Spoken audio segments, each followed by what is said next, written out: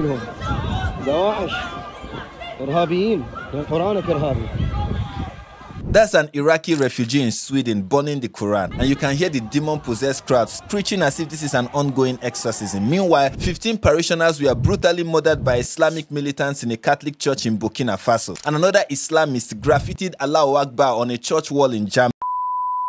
Now this is how I would translate the previous clip for all of you not pseudo-intellectuals. You Muslims are demon-possessed. If you have anything bad to say about someone who burns the Quran because of a crime that was committed in Burkina and because of some graffiti in Germany. Ha! Come here, let me slap you. Come here, let me slap you. Yeah? That's all I'm gonna say.